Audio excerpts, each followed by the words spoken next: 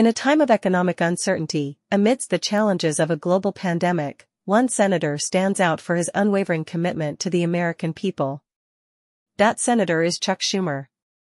And once again, he's delivering much-needed assistance to those who need it most. We cannot stand idly by while hard-working Americans struggle to make ends meet.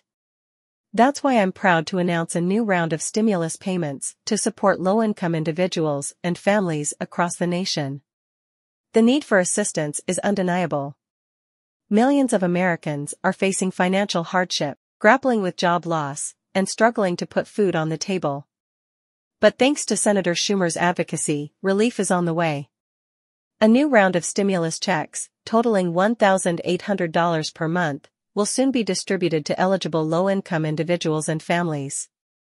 These stimulus payments will inject much-needed cash into the economy, providing a lifeline for those who are struggling to make ends meet. This targeted assistance will help stimulate consumer spending and support economic recovery. The eligibility criteria for these stimulus payments have been carefully designed to ensure that those who need assistance the most receive it. Senator Schumer, I've heard the stories of families who are struggling to pay rent, put food on the table, and cover essential expenses. No one should have to choose between paying the bills and putting food on the table. For many, these stimulus payments will provide much-needed relief, offering a glimmer of hope in difficult times.